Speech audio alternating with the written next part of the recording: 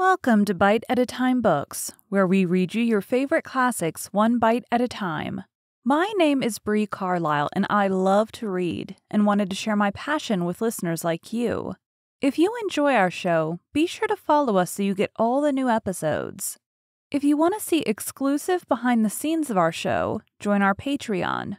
We would also love for you to drop us a rating on your favorite podcast platform and share our show with your friends. You can catch us on all the social medias at Bite at a Time Books. We are now part of the Bite at a Time Books Productions Network.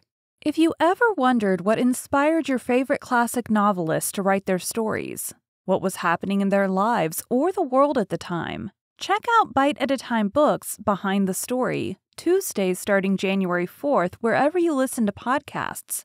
Today we will be starting Jane Eyre by Charlotte Bronte. Preface. A preface to the first edition of Jane Eyre being unnecessary, I gave none.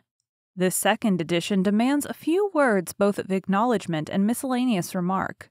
My thanks are due in 3/4. To the public, for the indulgent ear it has inclined to a plain tale with few pretensions. To the press, for the fair field its honest suffrage has opened to an obscure aspirant.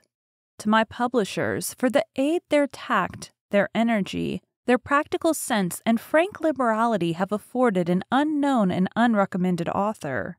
The press and the public are but vague personifications for me, and I must thank them in vague terms. But my publishers are definite, so are certain generous critics who have encouraged me as only large-hearted and high-minded men know how to encourage a struggling stranger.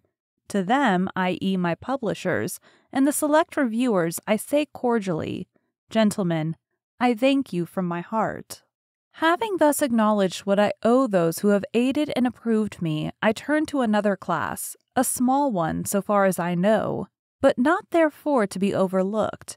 I mean the timorous or carping few who doubt the tendency of such books as Jane Eyre, in whose eyes whatever is unusual is wrong, whose ears detect in each protest against bigotry that parent of crime, an insult to piety, that regent of God on earth. I would suggest to such doubters certain obvious distinctions. I would remind them of certain simple truths. Conventionality is not morality. Self-righteousness is not religion. To attack the first is not to assail the last. To pluck the mask from the face of the Pharisee is not to lift an impious hand to the crown of thorns. These things and deeds are diametrically opposed. They are as distinct as is vice from virtue. Men too often confound them. They should not be confounded. Appearance should not be mistaken for truth. Narrow human doctrines that only tend to elate and magnify a few should not be substituted for the world-redeeming creed of Christ.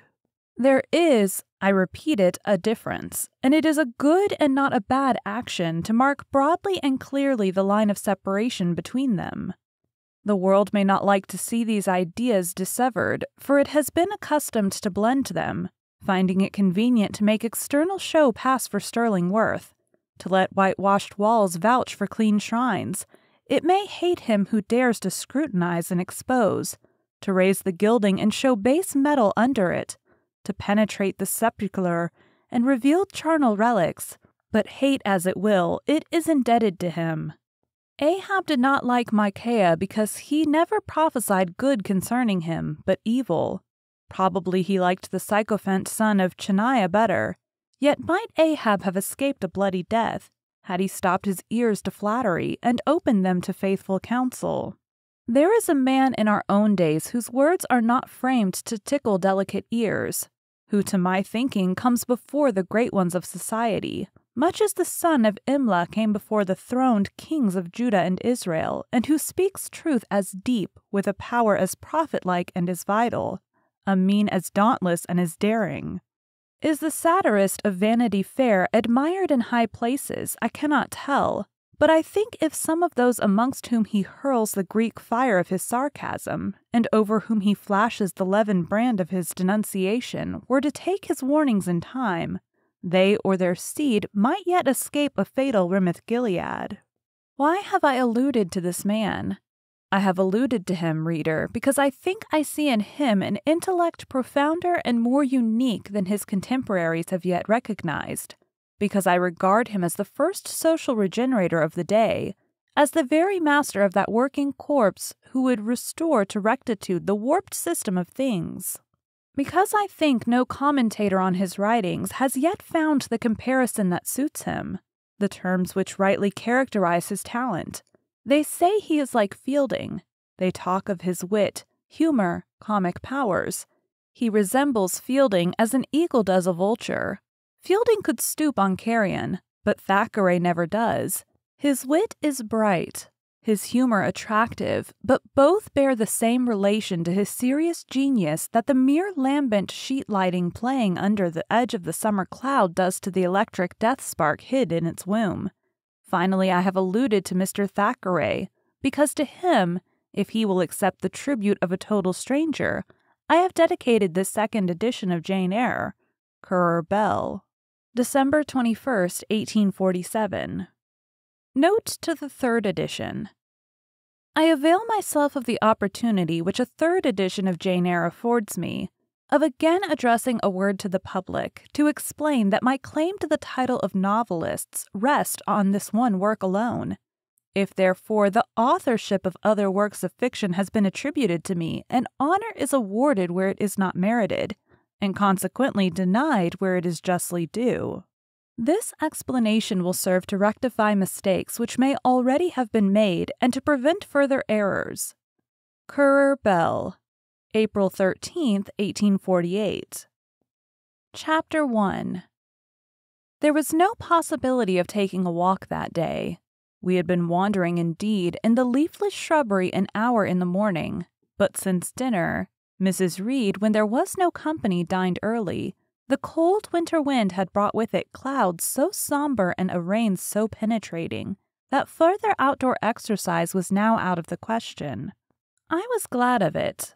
I never liked long walks, especially on chilly afternoons.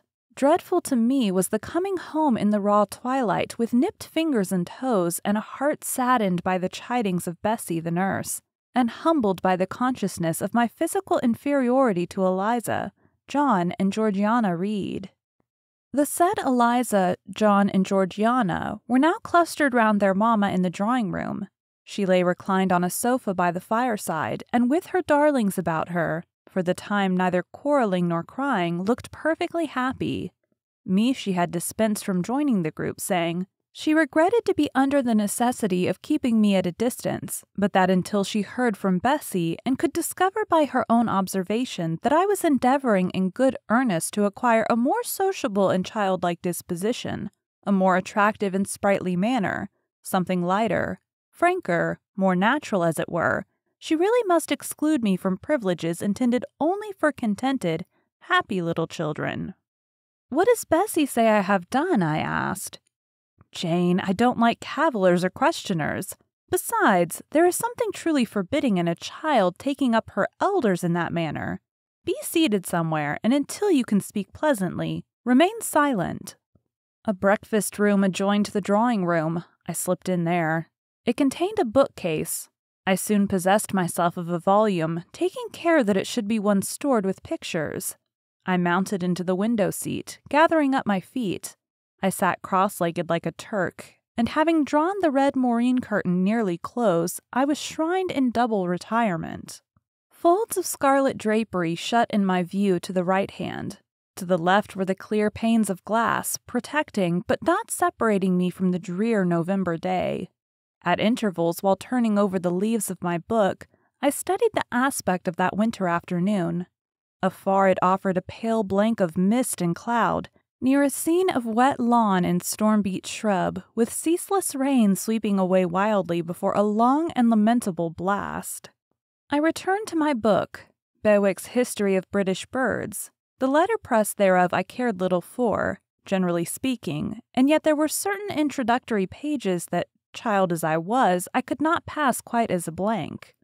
They were those which treat of the haunts of seafowl, the solitary rocks and promontories, by them only inhabited, of the coast of Norway, studded with isles from its southern extremity, the Lindeness, or Naze to the North Cape. Where the northern ocean in vast whirls boils round the naked melancholy isles, a furthest thole and the Atlantic surge pours in among the stormy Hebrides. Nor could I pass unnoticed the suggestion of the bleak shores of Lapland, Siberia, Spitzbergen, Nova Zembla, Iceland, Greenland, with the vast sweep of the Arctic zone, and those forlorn regions of dreary space, that reservoir of frost and snow, where the firm fields of ice, the accumulation of centuries of winters, glazed in alpine heights above heights, surrounded the pole, and concentra the multiplied rigors of extreme cold. Of these death-white realms I formed an idea of my own, shadowy like all the half-comprehended notions that float dim through children's brains, but strangely impressive. The words in these introductory pages connected themselves with the succeeding vignettes and gave significance to the rock standing up alone in a sea of billow and spray, to the broken boat stranded on a desolate coast, to the cold and ghastly moon glancing through bars of cloud at a wreck just sinking. I cannot tell what sentiment haunted the quite solitary churchyard, with its inscribed headstone, its gate, its 2 trees, its low horizon girdled by a broken wall, and its newly risen crescent attesting the hour of eventide. The 2 ships becalmed on a torpid sea, I believe to be marine phantoms. The fiend pinning down the thief's pack behind him, I passed over quickly. It was an object of terror. So was the black horned thing seated aloof on a rock, surveying a distant crowd surrounding a gallows. Each picture told a story, mysterious often to my undeveloped understanding and imperfect feelings, yet ever profoundly interesting. As interesting as the tales Bessie sometimes narrated on winter evenings, when she chanced to be in good humor, and when, having brought her ironing table to the nursery hearth, she allowed us to sit about it, and while she got up Mrs. Reed's lace frills and crimped her nightcap borders, fed our eager attention with passages of love and adventure, taken from old fairy tales and other ballads. Or, as at a later period I discovered, from the pages of Pamela and Henry, Earl of Moreland. With Bewick on my knee I was then happy at least in my way. I feared nothing but interruption, and that came too soon. The breakfast-room door opened. "Bo, Madame Mope!" cried the voice of John Reed. Then he paused. He found the room apparently empty. "Where the dickens is she?" he continued. "Lizzie, Georgie," calling to his sisters. "Joan is not here. Tell Mamma she has run out into the rain. Bad animal." It is well I drew the curtain, thought I, and I wished fervently he might not discover my hiding place. Nor would John Reed have found it out himself. He was not quick either of vision or conception. But Eliza just put her head in at the door and said at once, "She is in the window seat, to be sure, Jack." And I came out immediately, for I trembled at the idea of being dragged forth by the said Jack. "What do you want?" I asked with awkward diffidence. "Say, what do you want, Master Reed?" was the answer. "I want you to come here."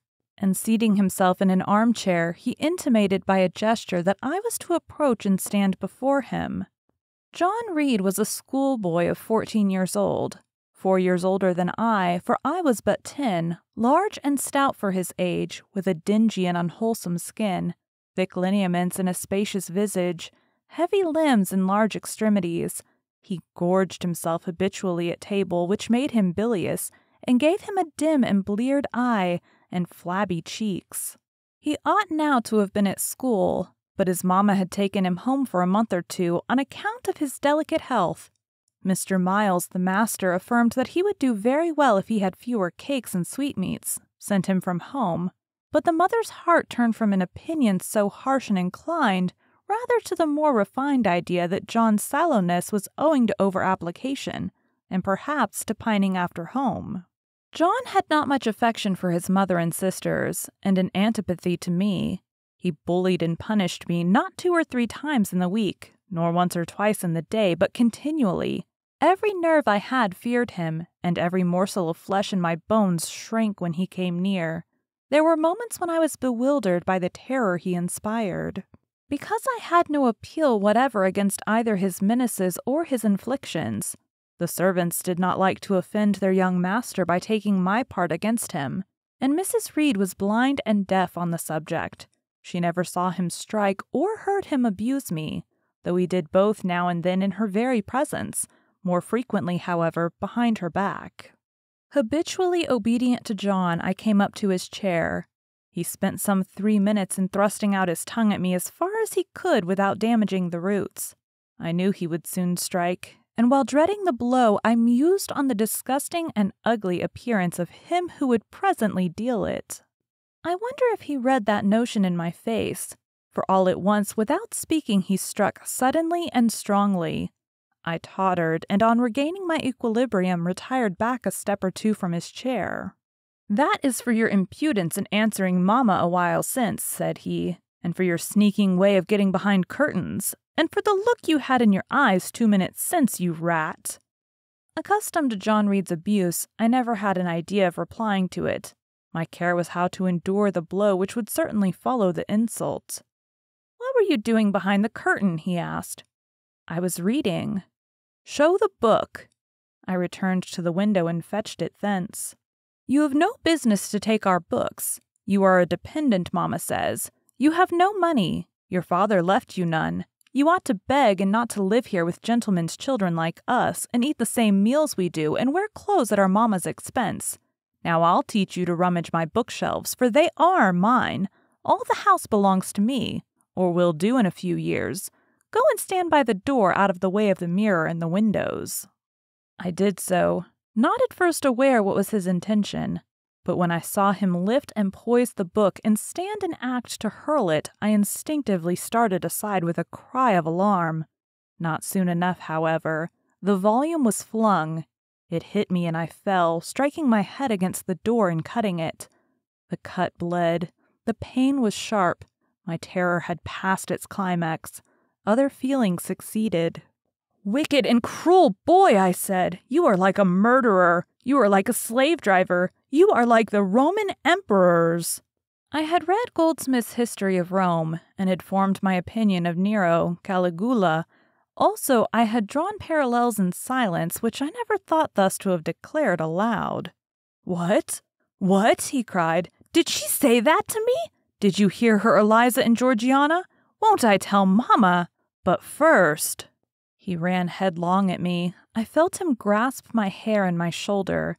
He had closed with a desperate thing. I really saw in him a tyrant, a murderer. I felt a drop or two of blood from my head trickle down my neck, and was sensible of somewhat pungent suffering. These sensations for the time predominated over fear, and I received him in a frantic sort. I don't very well know what I did with my hands, but he called me "rat, rat," and bellowed aloud. Aid was near him. Eliza and Georgiana had run for Mrs. Reed, who was gone upstairs. She now came upon the scene, followed by Bessie and her maid Abbott. We were parted. I heard the words, "Dear, dear, what a fury to fly at Master John! Did ever anybody see such a picture of passion?" Then Mrs. Reed subjoined, "Take her away to the Red Room and lock her in there." 4 hands were immediately laid upon me, and I was borne upstairs. Thank you for joining Bite at a Time Books today while we read a bite of one of your favorite classics. If you enjoy our show, be sure to follow us so you get all the new episodes. If you want to see exclusive behind the scenes of our show, join our Patreon. We would also love for you to drop us a rating on your favorite podcast platform and share our show with your friends. You can catch us on all the social medias at Bite at a Time Books. Also, be sure to check us on our website, www.biteatatimebooks.com. We are now part of the Bite at a Time Books Productions Network.